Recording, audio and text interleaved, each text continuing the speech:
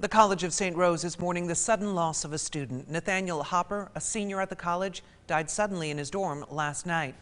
College President Marcia White says Hopper had an underlying medical condition. He had been a member of the St. Rose community since 2017, participating heavily in the school's music program. In a statement to students and staff, White saying in part, "Life is precious and we lost Nathaniel way too soon. Please care for yourselves and each other in this difficult time."